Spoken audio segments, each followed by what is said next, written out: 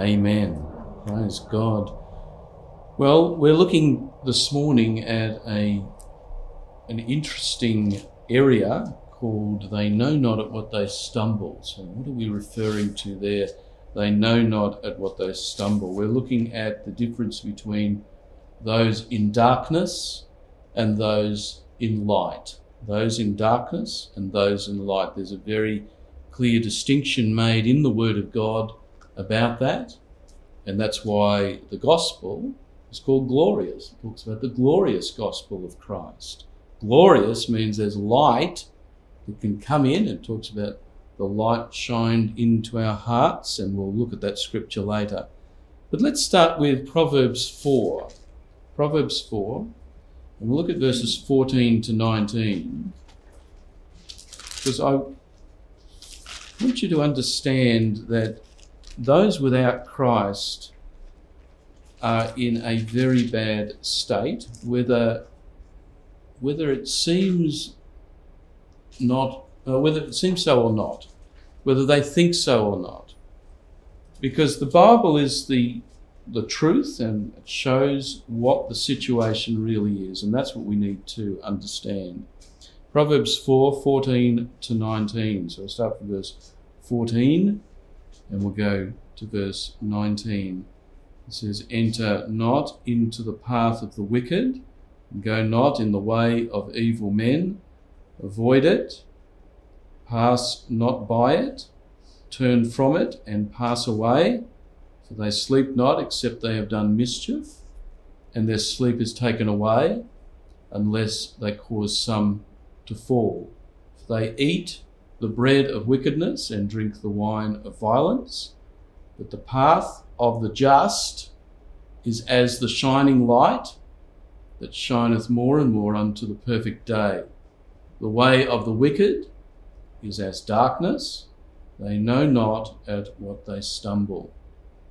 Okay, so we see, and the Bible is full of this, we see the difference between the just, or the righteous, and the wicked, or those who are not righteous. So we're not talking, when we're talking about wicked, we're talking about a state that people are in. If people are not in the righteous state, then they're in the wicked state. And just keep your finger in Proverbs 4, just so that you can see that right through, not just Proverbs, but right through the whole of the scriptures, there is a comparison between the righteous and the wicked. For example, if you go to Proverbs, we'll go to Proverbs 13 just as an example. Look at verse 9. Proverbs 13, verse 9. Proverbs 13:9 says, "The light of the righteous rejoiceth, but the lamp of the wicked shall be put out." We could go to many, many scriptures, and I encourage you to look into the scriptures, and you'll find that it compares the righteous and the wicked. It compares light and darkness. It compares truth and error. Okay, so when we talk about the wicked, we're not just talking about their actions. Those without Christ are what the Bible says are servants of sin. They're sinners, servants of sin. Those with Christ are servants of righteousness. If we have a look at, go back to Proverbs 4 again, and look at verse 19. Verse 19. "The way of the wicked is as darkness. They know not at what they stumble." It's a very serious situation.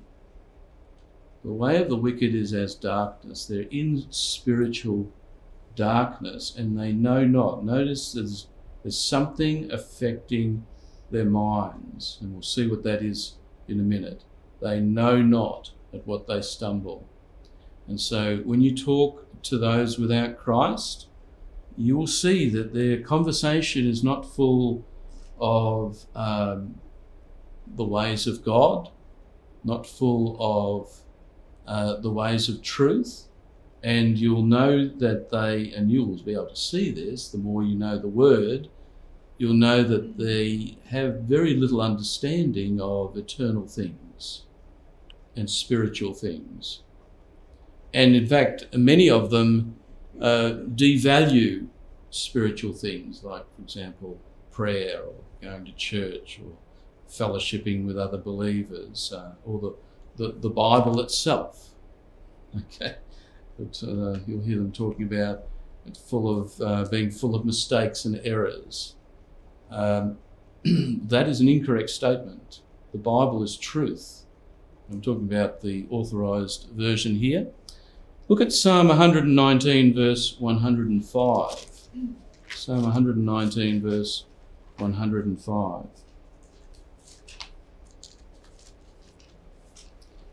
So they're in darkness, those without Christ. We'll see more about that when we get into the New Testament.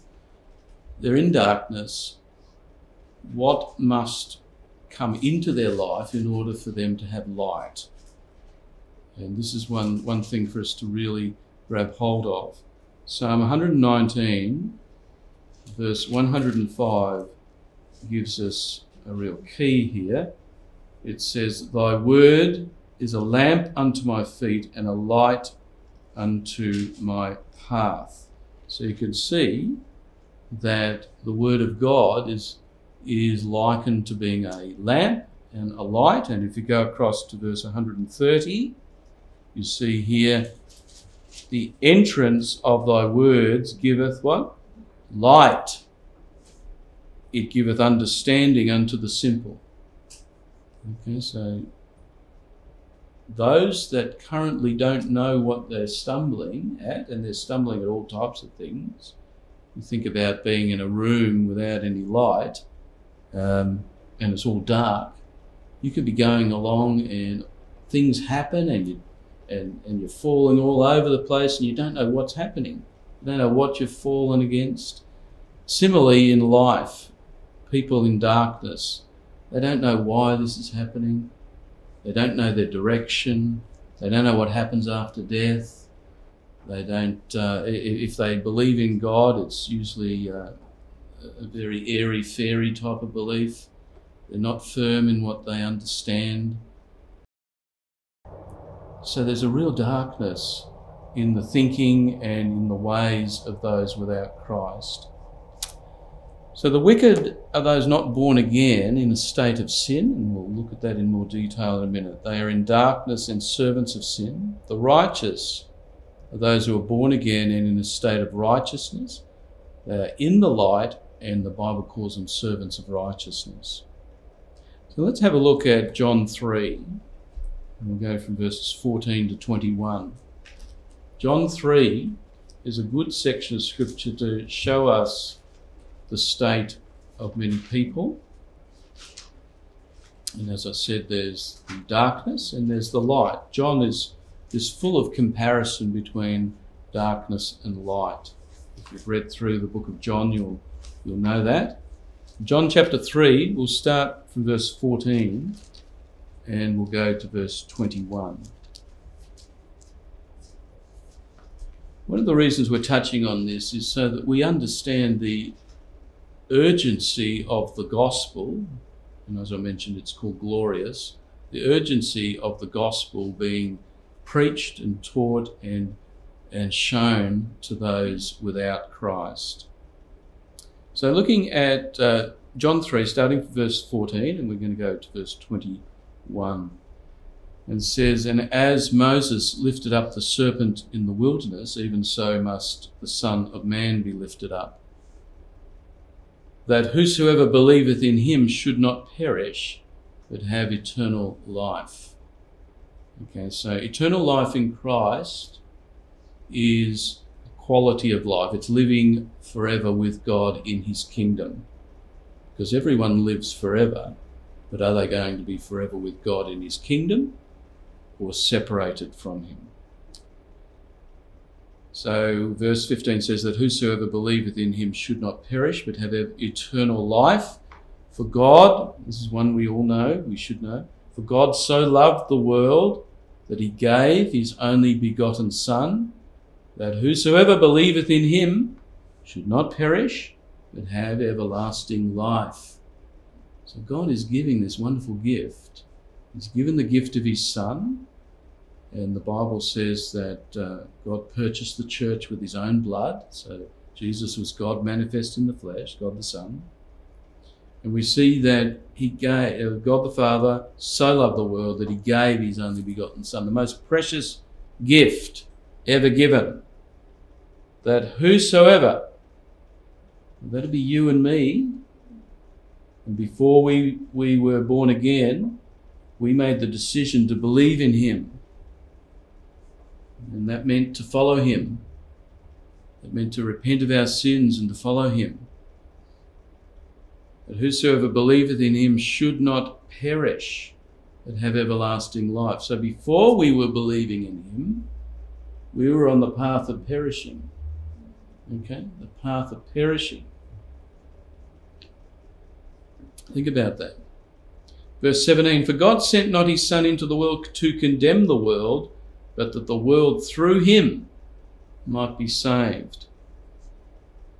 Okay, so if you think about this, the world is already in a fallen state. The Bible says the whole world lieth in wickedness.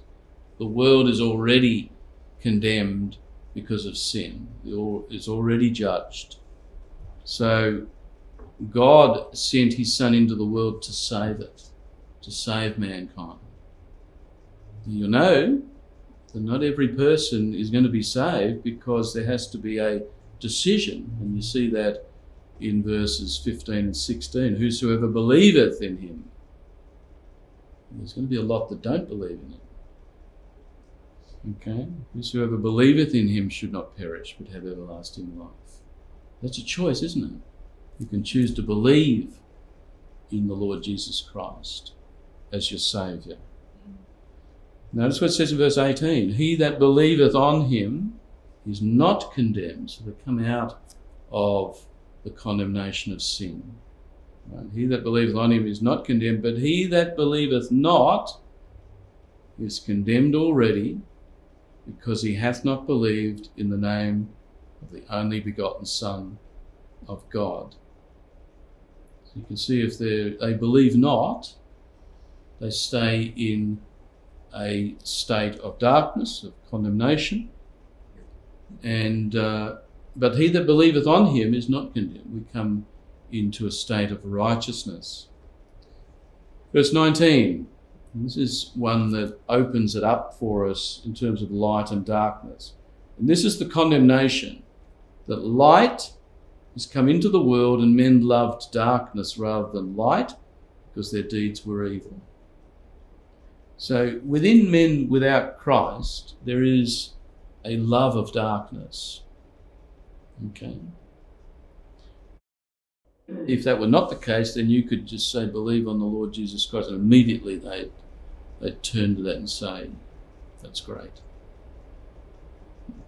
But you note that the body of Christ, the church, the people of God should be praying for others, praying for the lost, that they come to a realization of what state they're in and that they will come to Christ.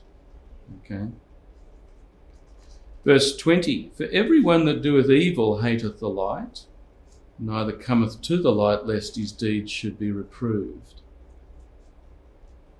Okay, so those that want to go God's way will come to the light.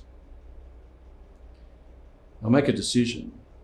Verse 21, but he that doeth truth cometh to the light, that should be you and me who are born again, that his deeds may be made manifest, that they are wrought in God.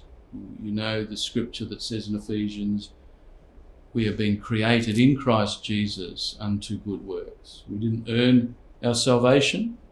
As I said before, it was bought by the Lord Jesus Christ's blood as the payment. But you'll notice that now that we are Christians, what are we going to be doing? We're doing truth. And we come to the light. We come to the light of the Word of God. We come to the light of Jesus himself, God himself, that his deeds may be made manifest.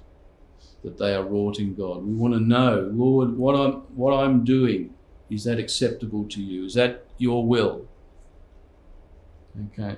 And so that's going to be the way we walk now as what the Bible calls the children of light.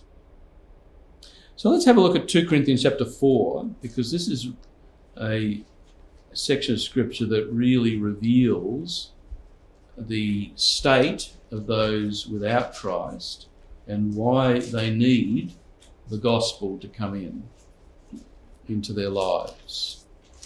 Remember, the gospel is called glorious, and this section of scripture shows that. It calls the gospel glorious in this. But let's start with 2 Corinthians 4. We'll go from verses 1 to verse 6. So really concentrate on what this is saying, because this will open up to you, to all of us, it will open up what is the state of the world in at the moment. You know, a lot of people think, live a good life, at the end of the life, good deeds and bad deeds will be weighed up. And if the good deeds outweigh the bad deeds, then you get it into heaven. No, that's the wrong view. It's certainly not the biblical view. He that believeth in Jesus, that person is the one that won't be perishing but will be saved. Okay, so looking at, starting from verse 1, it says, "Therefore, seeing we have this ministry, as we have received mercy, we faint not, but have renounced," and really this should be all of us, "have renounced the hidden things of dishonesty, not walking in craftiness, nor handling the word of God deceitfully, but by manifestation of the truth, commending ourselves to every man's conscience in the sight of God." Okay, so you can see that we renounce the wrong things, okay, and we are people that are commending ourselves to every man's conscience in the sight of God. We're doing the right thing. We're doing the truth, as we read before.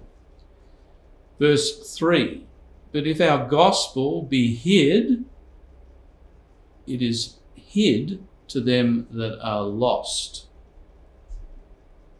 The Bible's talking about a category of people who are lost, currently lost. They're in darkness, as we'll see. Verse 4, "In whom the God of this world," let me just pause here. Notice God there has a little g. It's talking about Satan here. This is not the capital G God of the Bible. This is the little g, the God of this world, this fallen world. What is this God doing? And the word God here means a spiritual ruler. Okay. "In whom the God of this world hath," what's he done? "Blinded the minds of them which believe not, lest the light of the glorious gospel of Christ, who is the image of God, should shine unto them." This is the primary work of the God of this world. This is the primary work of Satan. To blind the minds of them which believe not. Keep them in blindness. Keep them away from the gospel. Keep them in blindness to their state, to the fact that they need Christ. Keep them in blindness. So let me read verse 4 again. "In whom the God of this world hath blinded the minds of them which believe not, lest the light of the glorious gospel of Christ, who is the image of God, should shine unto them." So you can see those in darkness, they know not at what they stumble. They're blinded. They're blinded. And it's very telling when you look at our society and it's, coming against Christians and coming against the Bible and changing laws and all types of things to get the Bible out.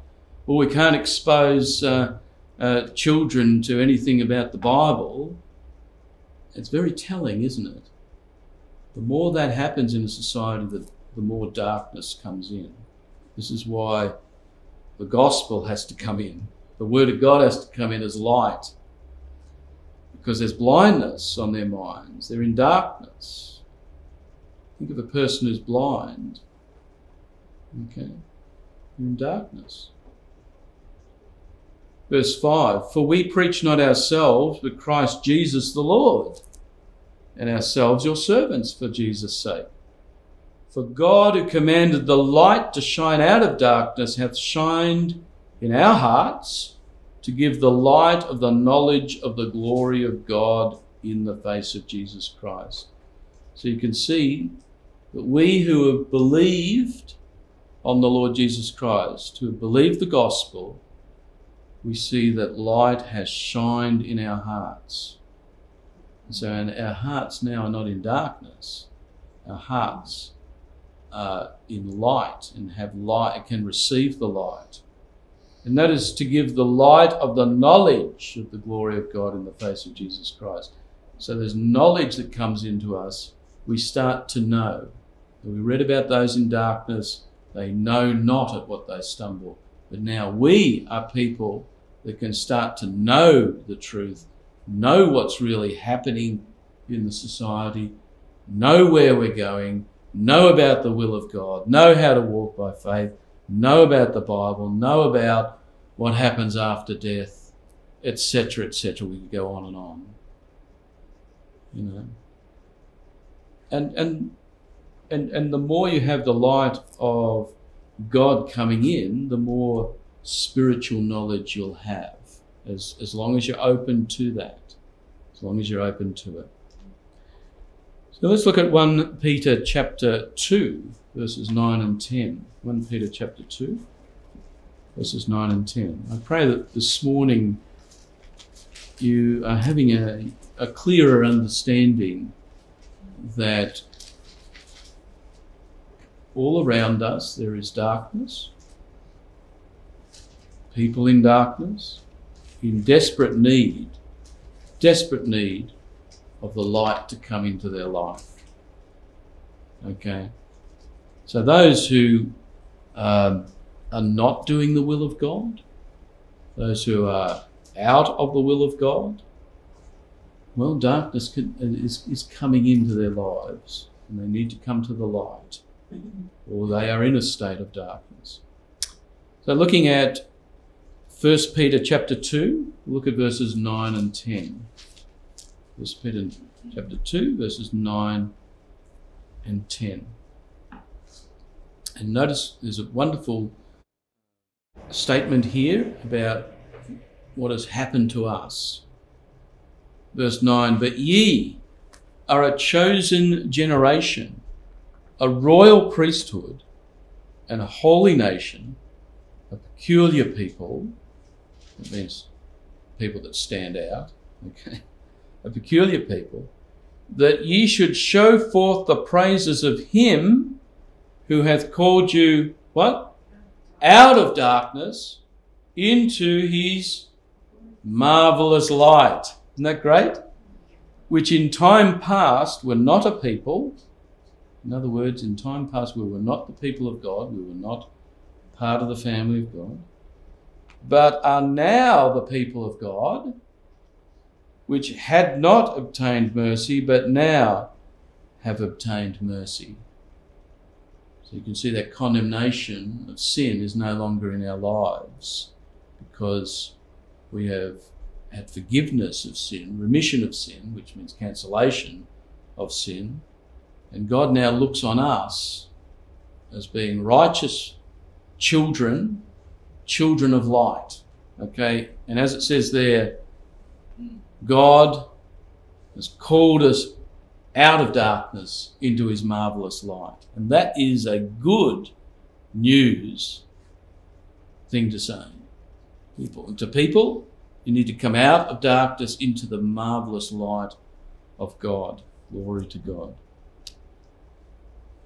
Look at John 12, verse 46. John 12, verse 46. And God is showing us that we have, whilst we're on the earth, we have a mission.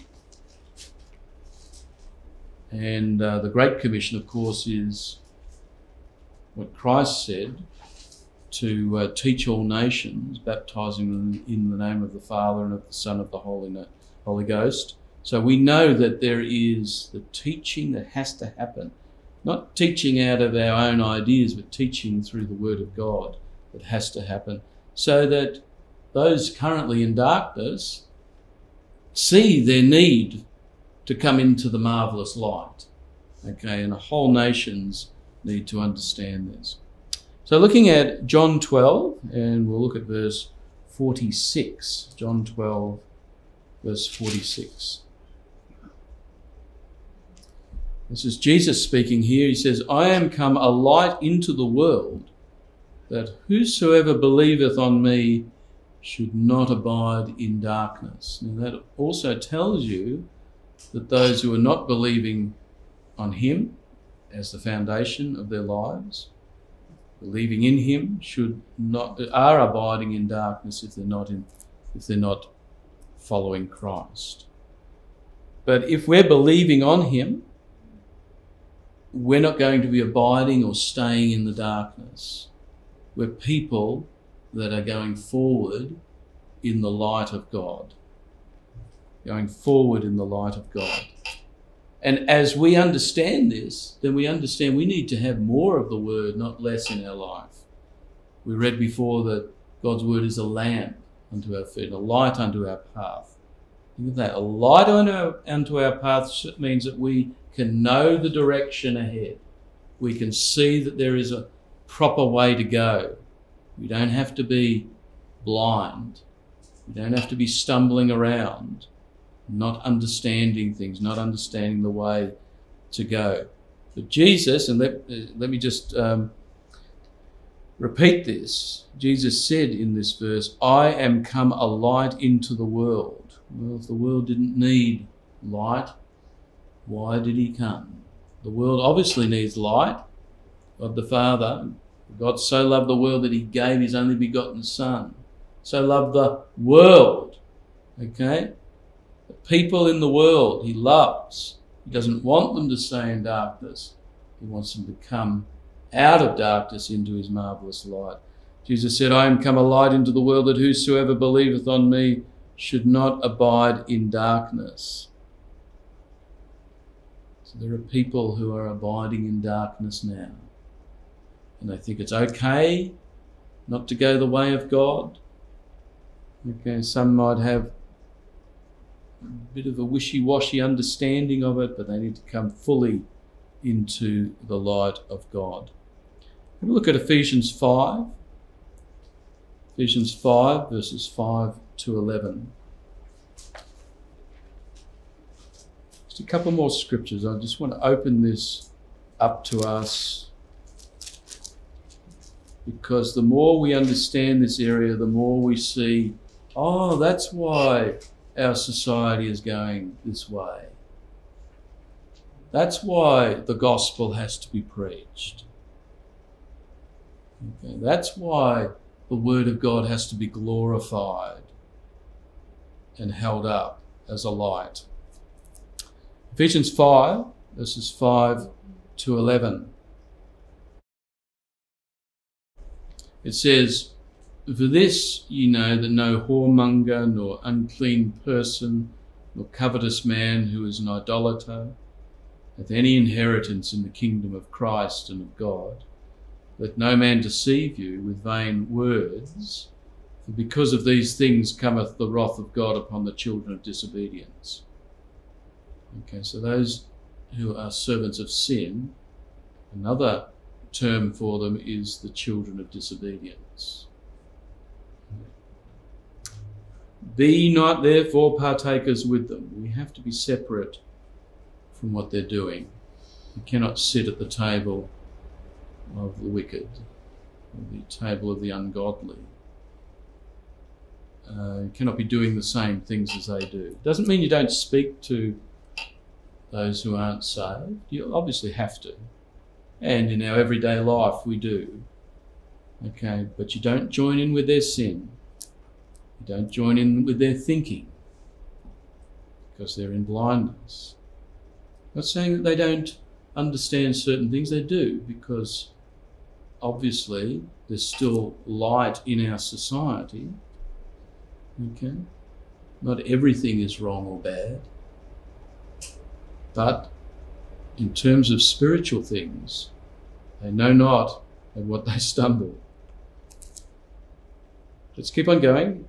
So verse 7, be not ye therefore partakers with them, for ye were sometimes darkness. That means in the past you were darkness. But now are ye light in the Lord, walk as children of light. So what are we in the Lord? Light.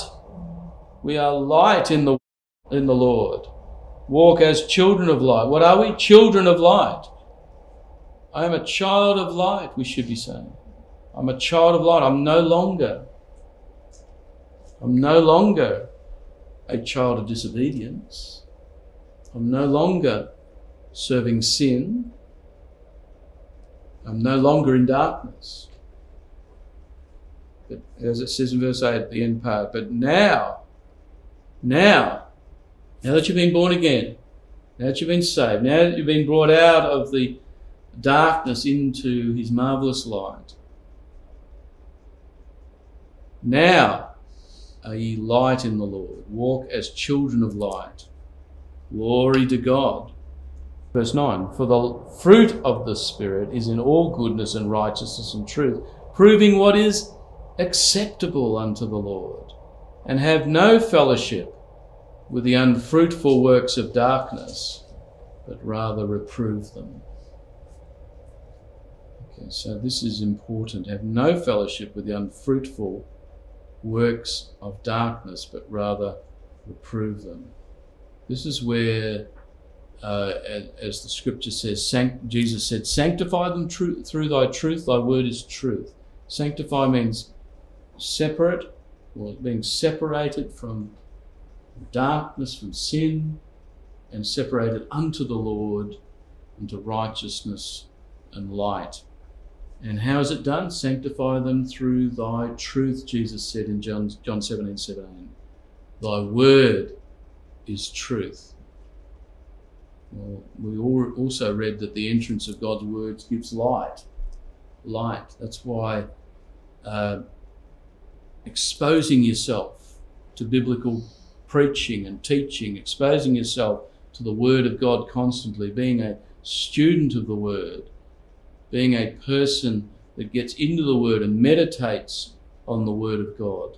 It's all doing you good. It's all bringing light more and more onto your situations, into your heart, into your life, and it's showing you good things that God is giving you. As it says there, walk as children of light. So verse 11 says, and have no fellowship with the unfruitful works of darkness, but rather reprove them. I'm just going to finish with 1 John chapter 2, verses 9 to 11, because, as I said before, John talks a lot about darkness versus light, and he talks a lot in 1 John about how to walk as a person of light or a child of light. And so we'll look at 1 John 2, verses 9 to 11, and we'll close with this.